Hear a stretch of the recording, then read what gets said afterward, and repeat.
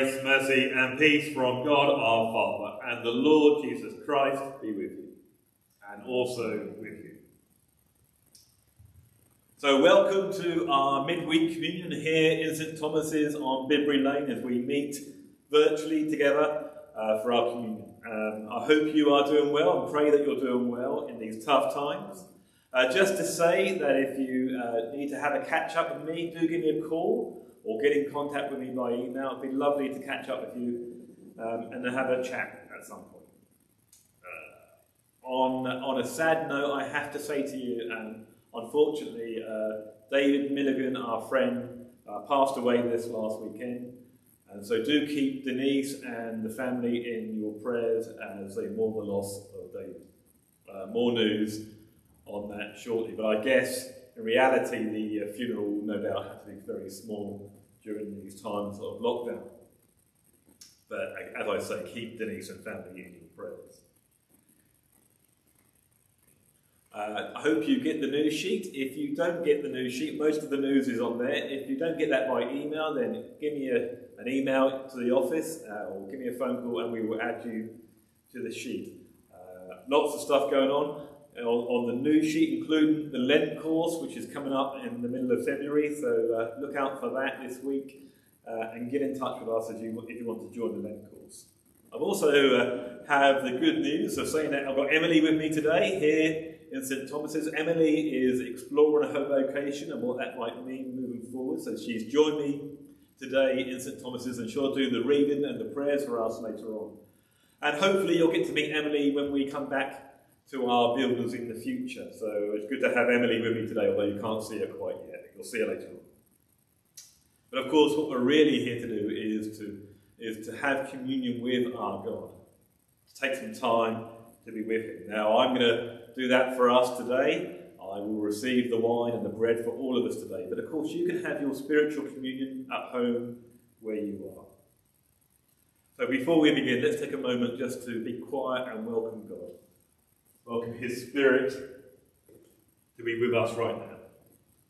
Us here in St Thomas's, you in your living room.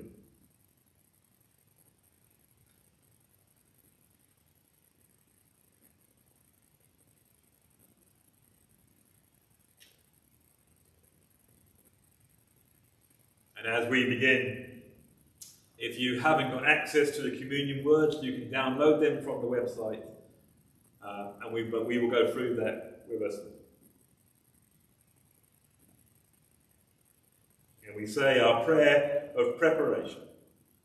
Almighty God, to whom all hearts are open, all desires known, and from whom no secrets are hidden, cleanse the thoughts of our hearts by the inspiration of your Holy Spirit, that we may perfectly love you and worthily magnify your holy name. Through Christ our Lord. Amen. Our Lord Jesus Christ said, "The first commandment is this, Hear, O Israel, the Lord our God is the only Lord.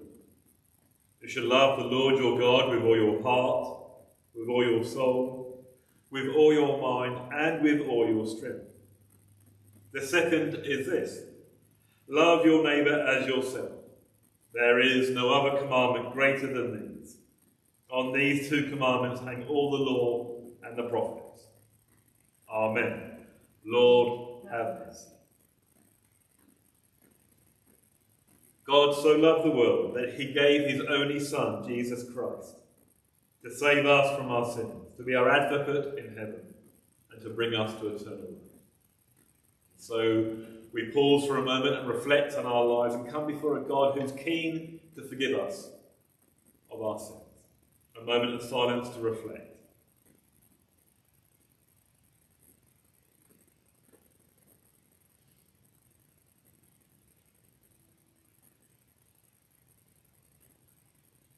Let us confess our sins in penitence and faith, firmly resolved to keep God's commandments and to live in love and peace with all as we confess together. Most merciful God, Father of our Lord Jesus Christ, we confess that we have sinned in thought, word and deed, We have not loved you with our whole heart.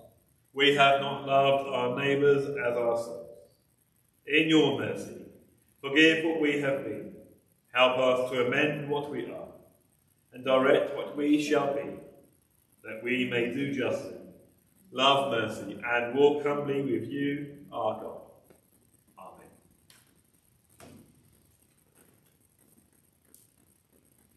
Almighty God, who forgives all who truly repent, have mercy upon you, pardon and deliver you from all your sins, confirm and strengthen you in all goodness, and keep you in life eternal. Through Jesus Christ our Lord. Amen. And in the times where we may be missing the ability to sing our worship, we can fall back to the Gloria that has been used for worship through the centuries. And so we use the Gloria as our worship as we say together, Glory to God in the highest, and peace to his people on earth. Lord God, heavenly King, Almighty God and Father, we worship you, we give you thanks, we praise you for your glory. Lord Jesus Christ, only Son of the Father, Lord God, Lamb of God, you take away the sin of the world, have mercy on us. You are seated at the right hand of the Father, receive our prayer. For you alone are the Holy One, you alone are the Lord, you alone are the Most High, Jesus Christ, with the Holy Spirit, in the glory of God the Father. Amen. And before I pray the prayer of the week, the collect, a moment of silence for you to say your own prayer of thanks.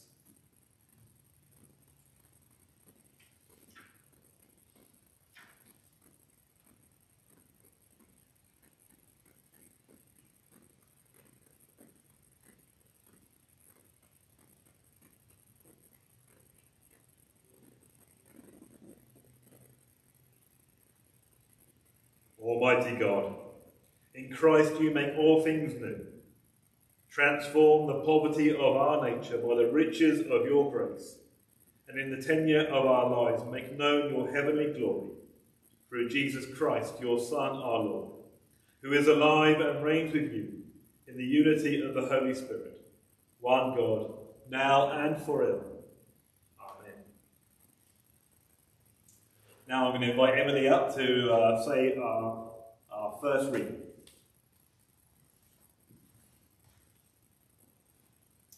This reading is taken from the first book of Samuel, chapter 8, verses 1 to 22.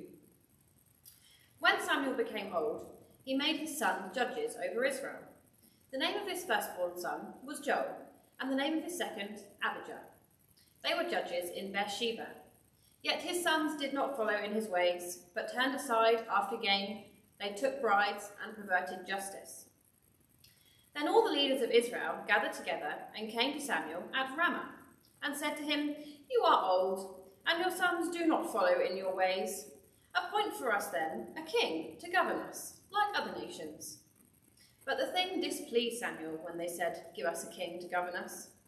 Samuel prayed to the Lord, and the Lord said to Samuel, "Listen to the voice of the people in all that they say to you, for they have not rejected you, but they have rejected me from being king over them, just as they have done to me from the day I brought them out of Egypt to this day, forsaking me and serving other gods, so also they are doing to you. Now then, listen to their voice. Only you shall solemnly warn them and show them the ways of the king who shall reign over them." So Samuel reported the words of the Lord to the people who were asking him for a king. He said, "These will be the ways of the king who will reign over you. He will take your sons and appoint them to his chariots and to be his horsemen and to run before his chariots. And he will appoint for himself commanders of thousands and commanders of 50s, and some to plough his ground and to reap his harvest, and to make implements of war and equipments for his chariots. He will take your daughters to be perfumers and cooks and bakers. He will take the best of your fields and vineyards and olive orchards and give them to his courtiers. He will take 1/10 of your grain and of your vineyards and give it to his officers and his courtiers. He will take your male and female slaves, the best of your cattle and donkeys, and put them to his work. He will take 1/10 of your flock, and you shall be his slaves. And in that day you will cry out because of your king, whom you have chosen for yourselves, but the Lord will not answer you on this day." But the people refused to listen to the voice of Samuel. They said, "No, we are determined to have a king over us, so that we may be like all the other nations, and that our king may go before us and fight our battles." When Samuel had heard all the words of the people, he repeated them into the ears of the Lord. The Lord said to Samuel, "Listen to their voice and set a king over them." Samuel said to the people of Israel, "Each of you return home." This is the word of the Lord. Thanks be to God. Thank you, Emily. And now we have the Gospel, written in the 9th chapter, starting at verse 14. Hear the Gospel of our Lord Jesus Christ according to Matthew. Glory to you, O Lord. Then John's disciples came and asked him, "How is it that we and the Pharisees fast often, but your disciples do not fast?" Jesus answered, "How can the guests of the bridegroom mourn while he is with them? The time will come when the bridegroom will be taken from them, and they will fast. No one sews a patch of unshrunk cloth on an old garment, for the patch will pull away from the garment, making the tear worse. Neither do people pour new wine into old wineskins. If they do, the skins will burst. The new wine will run out, and the wineskins will be ruined. No, they pour new wine into new wineskins, and both are preserved." While he was saying this, a synagogue leader came and knelt before him and said, "My daughter has just died, but come and put your hand on her, and she will live." Jesus got up and went with him, and so did his disciples. Just then, a woman who had been subject to bleeding for 12 years came up behind him and touched the edge of his cloak. She said to herself, "If only I could touch his cloak, I will be healed." Jesus turned and saw her. "Take heart, daughter," he said. "Your faith has healed you." And the woman was healed at that moment. When Jesus entered the synagogue leader's house and saw the noisy crowd and the people playing pipes, he said, "Go away, the girl is not dead, but asleep." But they laughed at him. After the crowd had been put outside, he went in and took the girl by the hand, and she got up. News of this spread throughout all the region. As Jesus went on from there, 2 blind men followed him, calling out, "Have mercy on us, Son of David." When he had gone indoors, the blind men came to him and he asked them, "Do you believe that I am able to do this?" "Yes, Lord," they replied. Then he touched their eyes and said, "According to your faith, let it be done for you." And their sight was restored. Jesus warned them sternly, "See that no one knows about this." But they went out and spread the news about him all over the region. While they were going out, a man who was demon-possessed and could not talk was brought to Jesus. And when the demon was driven out, the man who had been mute spoke. The crowd were amazed and said, "Nothing like this has ever been seen in Israel." But the Pharisees said, "It is by the prince of demons that he drives out demons." This is the gospel of the Lord. Praise to you, O Christ. And Father, as we come before you and we read your scriptures, would you guide our hearts and our minds? Might we be open to hearing your spirit? Amen. Did we have enough faith? Those were the words that went through my mind as a young Christian, an adult, but nevertheless a young Christian, when we had been praying for a young boy to be healed, and he unfortunately died. My understanding of what faith meant at that point was very immature as a young Christian. And actually we see in today, there's so much that we could pull out of today's reading, but we see in today's reading the real idea of what faith means. By their faith they are healed, Jesus says a couple of times in our reading. You see, faith is not about how hard we try or how hard we pray. that faith is about who we turn to. In our first reading, Israel have turned away from God and turned towards human kings.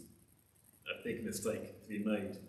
And then when Jesus comes and brings his kingdom, his idea is of a covenant partnership of faith. All throughout this whole book, actually, we see God want to partner with us in faith. That we turn to him in his miraculous powers, but also we get off of our seats and go and work in faith that people will be helped and healed and God's kingdom will come. I go into this in much more depth on the sermon that's on the website from the weekend. If you want to understand more of that, you can go and watch that. But I think the question for us to take away for our afternoon cup of coffee this afternoon is, where do we place our faith? Do we follow Israel and turn to human understanding, or do we turn to our God who loves us beyond measure? And do we say we place our faith in you as we pray? Now we go forward and we work towards that same result, a partnership, a covenant faith. Maybe for you, it's time to move on in that covenant faith. Happy to have a chat with you about that. If that's something you want to do, just get in touch with me. But also do check out that longer reflection on faith and covenant faith on the website. But for now, we turn to our creed, our demonstration of what we believe. And again, this has been said through centuries in one form or another by other Christians who have gone before us. And so we say together, I believe in God, the Father Almighty, creator of heaven and earth. I believe in Jesus Christ, his only Son, our Lord, who was conceived by the Holy Spirit, born of the Virgin Mary, suffered under Pontius Pilate, was crucified, died, and was buried. He descended to the dead. On the third day he rose again. He ascended into heaven. He is seated at the right hand of the Father, and he will come to judge the living and the dead. I believe in the Holy Spirit, the Holy Catholic Church, the communion of saints, the forgiveness of sins, the resurrection of the body, and the life everlasting. Amen. Even reading our creed together, I just reflecting as we were reading there, even in there you read the partnership of God's work on earth, don't you? And we're going to come to that time of our prayers, and Emily's going to come and lead us in prayer now as we come before God with our intercessions.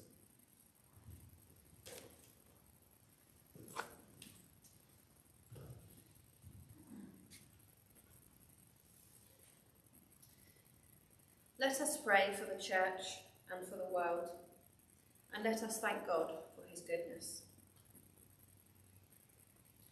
Almighty God, our Heavenly Father, you promised through your Son, Jesus Christ, to hear us when we pray. We pray for the witness of the church this week, particularly in places where Christian faith is ignored and forgotten. We pray for those who carry major responsibilities as bishop and church leaders, and are always expected to know what to say and do, whatever the situation. Give them compassion, wisdom, and the mind of Christ. Strengthen Christopher, our bishop, and Max, our rector, and all your church in the service of Christ. That those who confess your name may be united in your truth, live together in your love, and reveal the glory in your world. Lord, in your mercy, hear our prayer.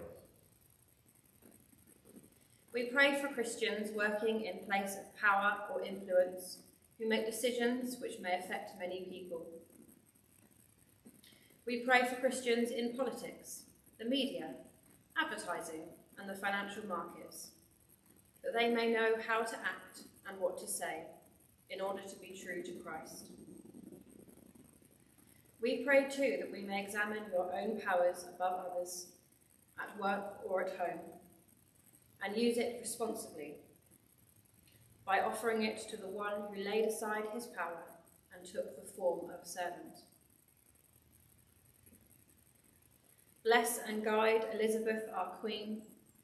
Give wisdom to all those in authority, and direct this and every nation in the ways of justice and of peace, that we may honour one another and seek the common good. Lord, in your mercy, hear our prayer. We pray for those whom we love, the special people you have given to us, wherever they may be. We pray for our friends, the close ones, and those that we sometimes forget. Those with a special problem and those who need you. We pray for each of them and what they give to us. Keep us faithful to them as you are faithful to us.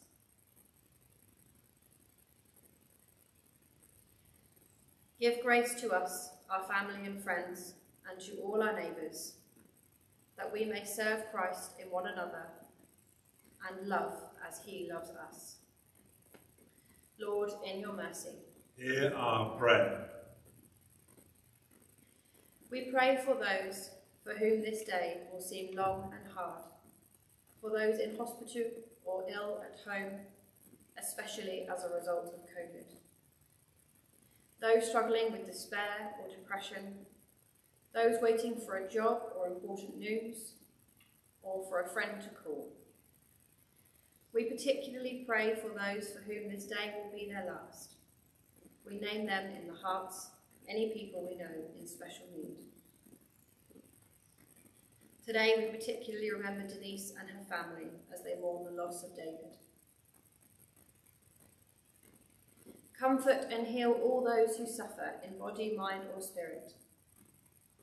Give them courage and hope in their troubles, and bring them the joy of your salvation. Lord, in your mercy, hear our prayer. We remember with deep gratitude those who have left their mark on our lives by giving us love and laughter, but have now gone before us to be with Christ. We hold them in our hearts, knowing that you, Lord, hold them in yours. Hear us as we remember those who have died in the faith of Christ, according to your promises. Grant us with them a share in your eternal kingdom. Lord, in your mercy, hear our prayer. Rejoicing in the fellowship of all your saints, we commend ourselves and all Christian people to your unfailing love. Merciful Father, accept these prayers for the sake of your Son, our Saviour, Jesus Christ. Amen.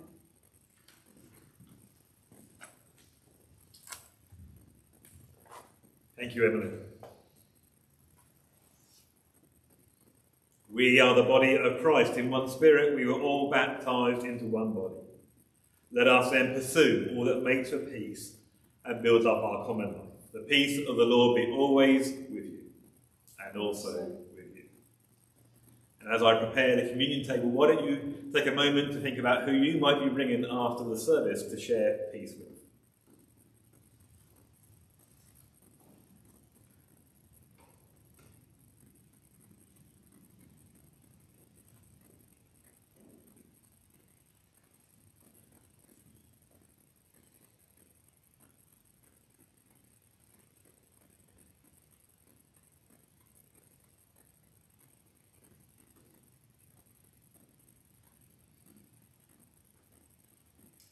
We'll be using our usual Eucharistic prayer, prayer B, again, which is available for download on our website.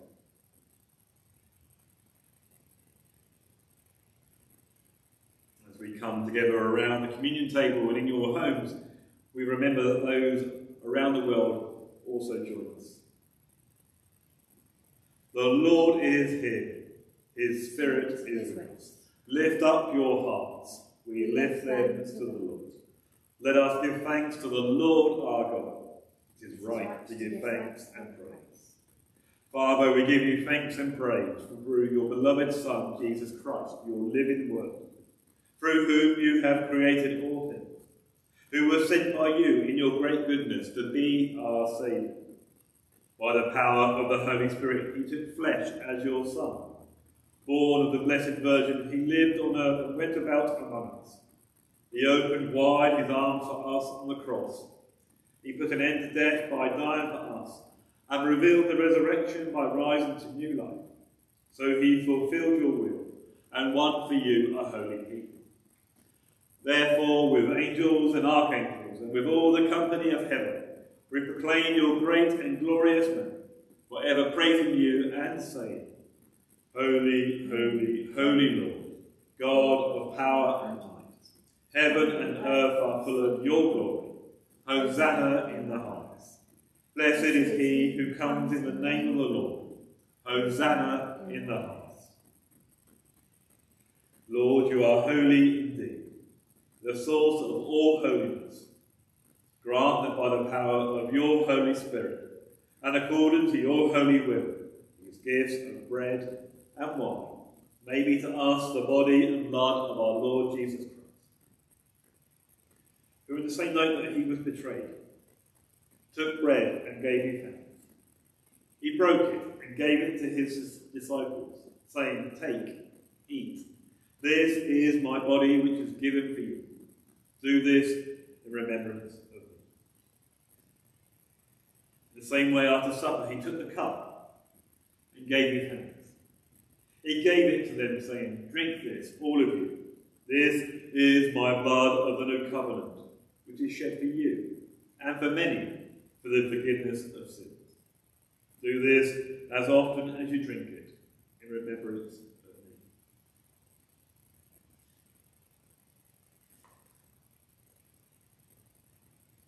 Praise to you, Lord Jesus. Dying, you destroyed our death. Rising, you restored our life. Lord Jesus, come in glory. And so, Father, calling to mind his death on the cross, his perfect sacrifice made once for the sins of the whole world, rejoicing in his mighty resurrection and glorious ascension, and looking for his coming in glory, we celebrate this memorial of our redemption, as we offer you this, our sacrifice of praise and thanksgiving. We bring before you this bread and this cup, and we thank you for counting us worthy to stand in your presence and serve you.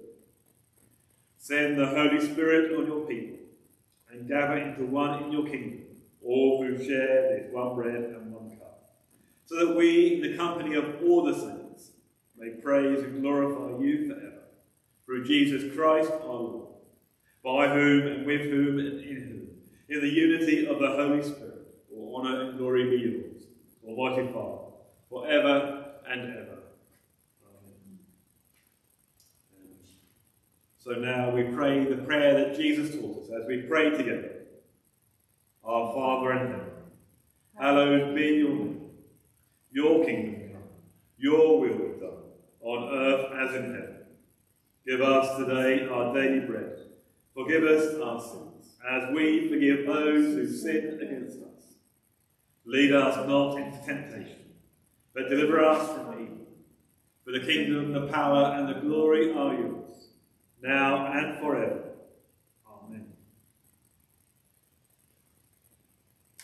We break this bread to share in the body of Christ. Though we are many, we are one body, because we all share in one bread. Lamb of God, you take away the sin of the world, have mercy on us. Lamb of God, you take away the sin of the world, have mercy on us. Lamb of God, you take away the sin of the world, grant us peace. And so, friends, draw near with faith, receive the body of our Lord Jesus Christ, which he gave for you, and his blood, which he shed for you. Eat and drink in remembrance that he died for you, and feed on him in your hearts by faith with thanksgiving. Most merciful Lord, your love compels us to come in. Our hands were unclean, Our hearts were unprepared. We were not fit even to eat the crumbs from under your table. But you, Lord, are the God of our salvation, and share your bread with sinners. So cleanse and feed us with the precious body and blood of your Son, that he may live in us and we in him, and that we, with the whole company of Christ, may sit and eat in your kingdom. Amen.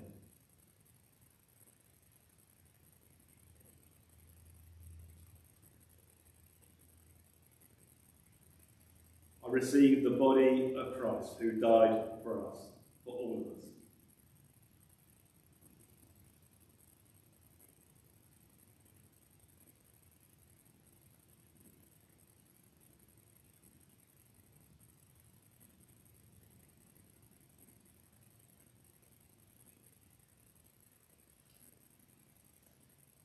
I receive the blood of Christ, which was shed for us. I receive it for all of us.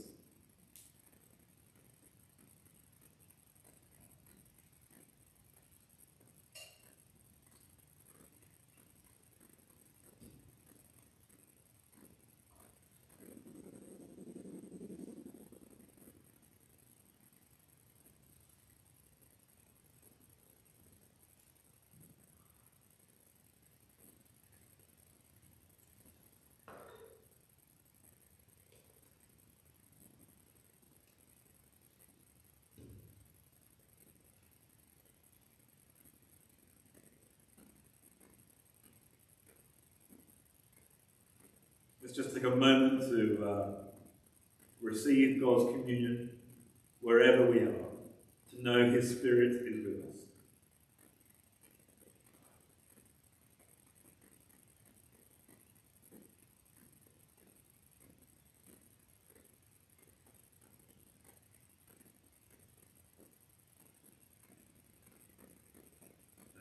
And, remembering that Christ died for us, we say our prayer of thanks together as we say together, Father of all, we give you thanks and praise, that when we were still far off, you met us in your Son and brought us home.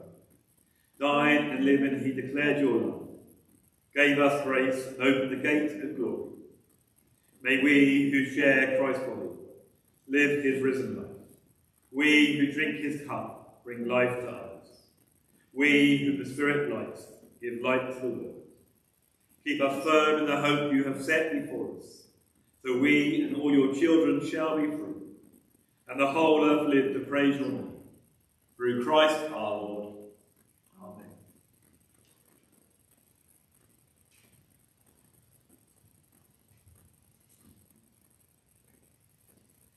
And so the peace of God, which passes all understanding, keep your hearts and minds in the knowledge and the love of God, and of his Son, Jesus Christ our Lord, and the blessing of God Almighty, the Father, the Son, and the Holy Spirit, be among you and remain with you always. Amen. Go in peace to love and to serve the Lord, in the name of Christ.